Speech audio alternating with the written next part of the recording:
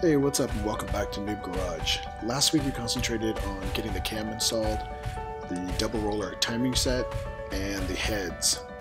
This week we're going to be working on getting the oil pump installed. We're going to do some modifying of the front cover to make it all fit. We're going to be painting the front cover and the valley cover in that black wrinkled paint. And we're finally going to install some direct nitrous on the Holly high rim. So sit back, relax, and enjoy. Alright, so we're back. We're going to be installing the front cover. The problem is we have the double roller timing chain on here. And when you go to put the front cover on, you'll notice that it doesn't sit flush. It won't sit flush. This piece right here, which is where the cam sensor bolt goes to hold the cam sensor in, it protrudes out the side and hits the side of the cam. So you got to take a Dremel tool and run that down, clean it up, make sure you don't go too deep because you don't want to protrude into where the screw goes, and then it should fit. But once I get it set for fit, then we're not going to really install it. At this point we're going to be painting it to match the valve covers and the valley cover. So we'll get it all set up so you can see the grinding process.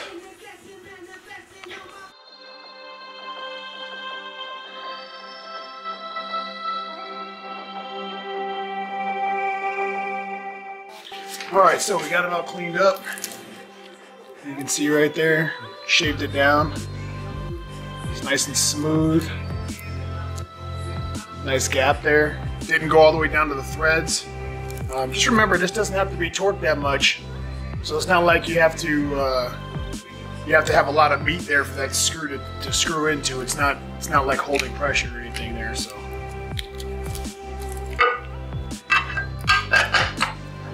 Perfect. You can see there's lots of room for the chain to move in there. It's not like right up against the chain. So that's good. So what we're going to do is we'll pull this off, tape it all up, get it ready for paint. Alright, so we got it all covered up. That's the back side, front side, all taped up, ready to go. Alright, so before I tape it all up, get it ready for paint, I'll go ahead and show you the valley cover. So we're moving the knock sensors from the middle of the valley and we're going to put them on the side. So we're deleting the old valley cover paint, which is this. This is the old valley cover, and it's got the entry holes for the knock sensors to sit in there.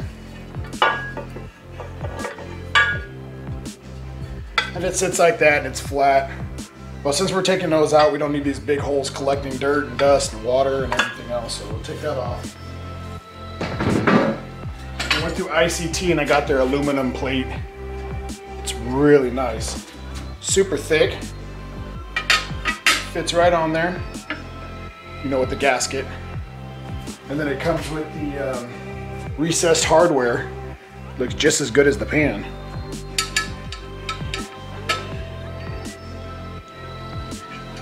Run that in nice and flat all the way across.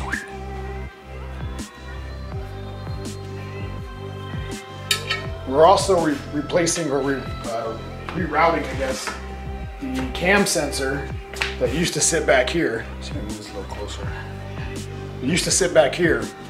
We're putting it on the front cover for now. And ICT also has a cover kit for that. Alright, so we're going to be spraying the front cover, valve covers, and valley pan. But we're going to wait for a little bit on the rest of that. We're just going to get this front cover knocked out so you can see the process of it. I'm going to be using the VHT Wrinkle Plus paint, all black. It's good for 350 degrees. It should be pretty easy to install. You shake it up for a minute after you hear the ball moving. You spray one pattern horizontal, one pattern vertical, and then one pattern at an angle, and you let 5 minutes in between each coat, and then you wait 24 hours for it to dry and 48 hours for it to be completely cured. If you wanted to rush the curing, you can put it in an oven at 200 degrees for an hour, but your wrinkles will be a little tighter.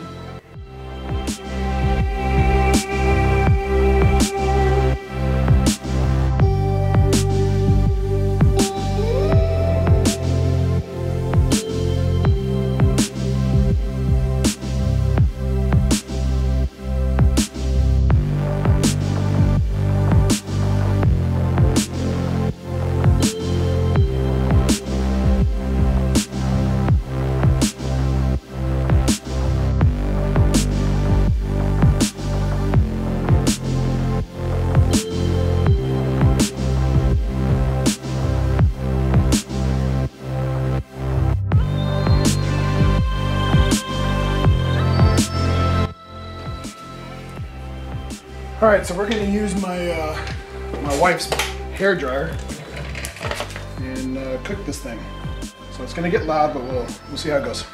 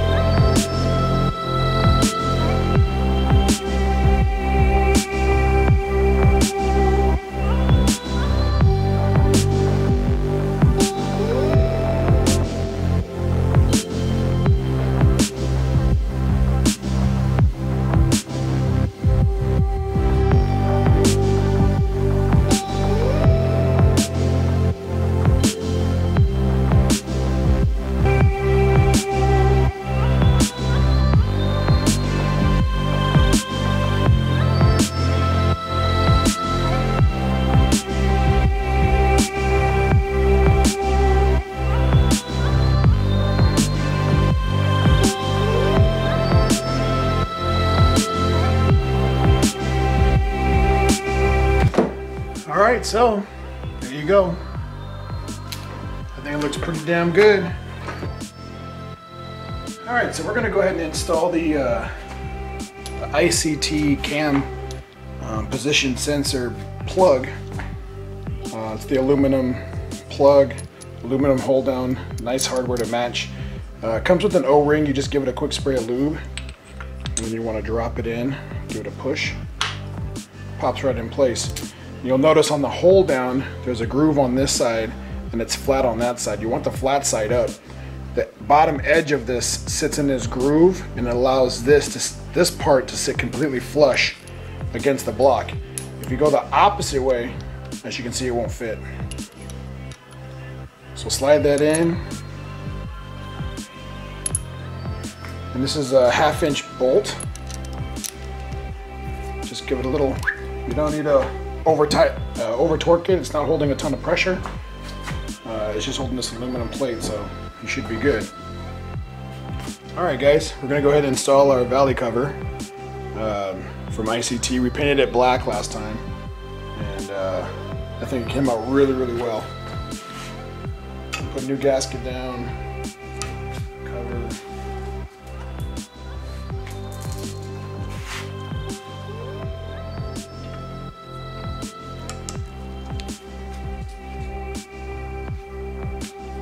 Alright, so we're going to go to 18 foot-pounds.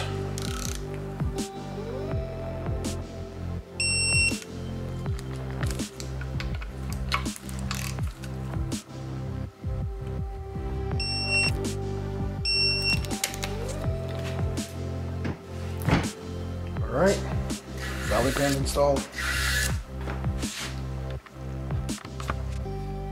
Alright guys, so we got a couple of issues we're going to note. Whenever you're using the double roller timing set, you have to know that it's going to push your oil pump out. When you put your oil pump on, you're going to have to use the spacers, which you see right here, little aluminum spacers. These spacers come with the melling kit, which is the 10296 melling pump. Now, the issue with that is once this gets pushed out, then this gets pushed out, and then it gets pushed into the front cover, and you can't mount the front cover. So you have to do some grinding. So we already ground this down so it doesn't hit the chain. And then the support beams that are on this pump were hitting. So you can see I ground down right here. I ground down right here. I ground down on the other side, just like this side, but over here. And then where the pickup tube goes, the edge, just a little bit on the edge, I had to trim down. And then on the front cover, I had to trim down a little bit right here, and then a little bit right here, and then around the edge. And that got it to where I'm able to sit it on there flat, okay? So just know that if you're gonna go with the double roller, and you're gonna go with this mailing pump, then you're gonna have issues with clearance, and you're gonna have to clearance those out. Okay, it's not a big deal as long as you have a Dremel tool and a little bit of time. Shave off a little bit, put it on, shave off a little bit, put it on. Continue to see where it's hitting, pull it off, and then you're good. Once you get this set, so it's completely on and it's flush and it's able to sit down flush, then you can install your pump for good. You have to center your pump. So when I installed this pump, my SD card wasn't working for some reason. I had to go buy another one. So I'm not going to pull it back out. I'm just going to tell you how to do it. But what you do is you take these 7 bolts out, and there's an outer rotor and an inner rotor on this pump. You pull both of those out. You put your pump on here with these bolts, but loose, so the pump is able to move. The body is able to move. You take your inner rotor and you slide your inner rotor on, and then you take a 2 to 3 thousandths feeler gauge, 3 of them, small ones, and you stick it between the snout and the gear, all the way around, 1, 2, 3. Once that's in there, then you take your outer rotor and you grease it up and you stick your outer rotor in there, and you do the same thing, but you put the 2 to 3 thousandths feeler gauges around the outside from the rotor to the outer housing of the pump. 1, 2, 3, or however you want to do it, as long as they're equal around it. Once those are centered, then you can torque these down. Okay, these go to 18 foot-pounds. Once these are down to 18 foot-pounds, then you can put your cover back on, put your bolts back in. These go to 106 inch-pounds. 106 inch-pounds. Once that's all done, then you can start throwing everything back together. Just so you know, there are companies out there that do have the double roller timing set and the oil pump, and it's already spaced for the double roller, so you won't have to touch your front cover. You can just throw it all on there as one piece and you should be good to go. So we're just on there to cover everything up, make sure it's not getting a bunch of dirt in there all the time. At nighttime we cover it up with a plastic bag anyway, but just while I'm working on other stuff. Okay, so at this point we're waiting on some parts to come in to complete the rest of the motor.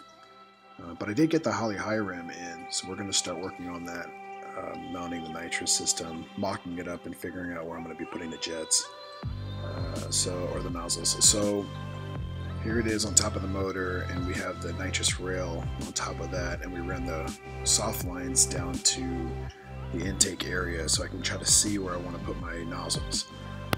I did end up getting some video of me drilling and tapping the holes to put the nozzles in, but most of the time my shoulder was in the way, so I got a couple of clips that I'm going to cut down and see if I can squeeze. So the drilling itself is completely covered by my shoulder, but the tapping and the marking and everything it should be there. So we'll show you a little video of that, and then we're going to talk about a couple of the issues we're having with the brackets and how we're going to go ahead and fix that.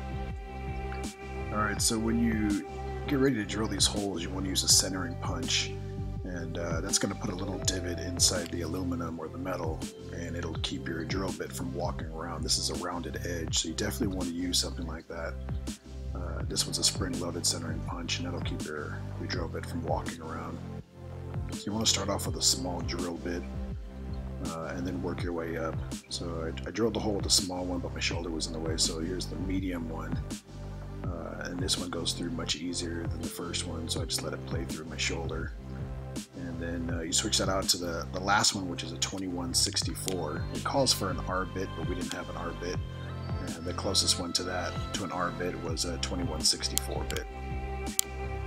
So we ran that through. And then we're using a 8 by 27 NPT tap. And you want to make sure you keep it nice and straight as you're going in. You don't want to, the first couple of threads are the most important because that's going to line up the rest of the threads. So you run it down. Every once in a while you'll see my thumb click the reverse on that ratchet, just to, you want to go backwards to try to get all the metal shavings out of the way. And then you can just click it right back forward and keep going. It's good to spray a little oil in there to keep it cool and to help move the metal flakes out of the way, but every time I did it, it just kept the metal flakes gunked up in there, so I stopped spraying it after like the third nozzle I installed. So you take it down, you reverse it, you break the chips off, and then you keep going. You normally keep it 4 to 6 threads from all the way being inserted all the way in, and then at the last point I'll bring it out a little bit and then run it back down all the way to the stop, and then I'll bring it all the way back out. And then once it gets out, just make sure You blow the shavings out of it.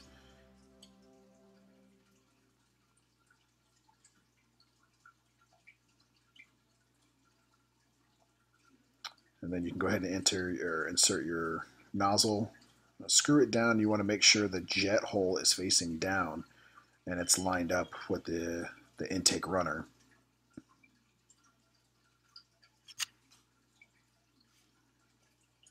And now we'll go ahead and talk about some brackets that we're having an issue with.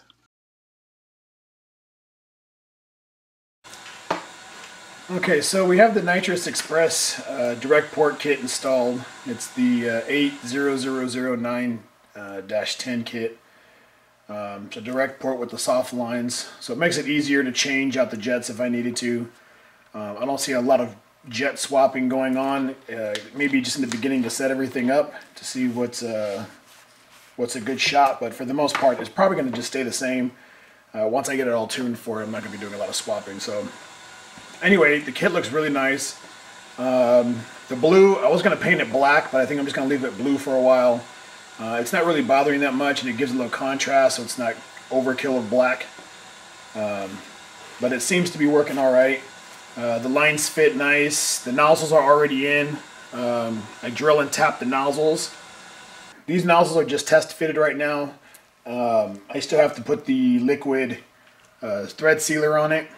So I'll pull those out, put those back, put the thread sealer on it, and then stick them back in and aim them exactly which way I want them to be aimed out of the intake. My issue right now is brackets to hold the rails. So the rails are just sitting here. They're not held in place by anything, and obviously you can't let it run like that. Nitrous Express doesn't have anything to hold these in. Nitrous Outlet responded to one of my posts, and they showed me a couple of brackets that they made for another customer that were custom made, and they're gorgeous. They're black. They're fit to this fuel rail, this perfect size fuel rail. They're fit to it, so you just throw them on there and they're perfect. The problem with it is they're 75 bucks a piece, and I need 4 of them. So do I have $300 for brackets? I don't. So what I'm going to end up doing is using, making my own brackets. They're not going to be as pretty, but they're going to be way cheaper, and I can put that money into something else.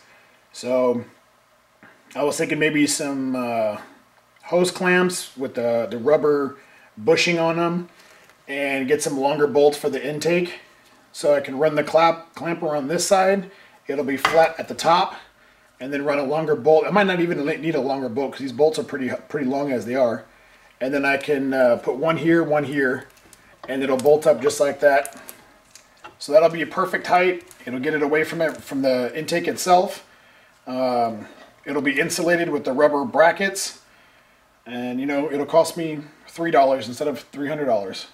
And like I said, it won't look that good, but you know, the engine bays are always cluttered with crap, so you're not even going to notice that. The intake itself is a cool factor, a wow factor, and then having the nitrous there, it's another wow factor. You could have gone with, or I could have gone with a separate system that would allow it just to put a plate in the front by the throttle body. But I always feel like if you pop the hood of a car and it looks like this, I mean, it looks amazing to me. So I really like the way it came out. There's still some stuff I need to finish up on it. I still have to bolt the fuel rails in. They're just sitting there for mock-up. But it's coming along. A couple more things. Alright guys, thanks for watching. If you haven't checked out the first couple of episodes of this build, go to my channel and take a look. If you like the video, please hit the like button and don't forget to subscribe so you don't miss any of the upcoming videos. If you have any questions, leave them in the comments and I'll answer them ASAP. And I'll see you next time.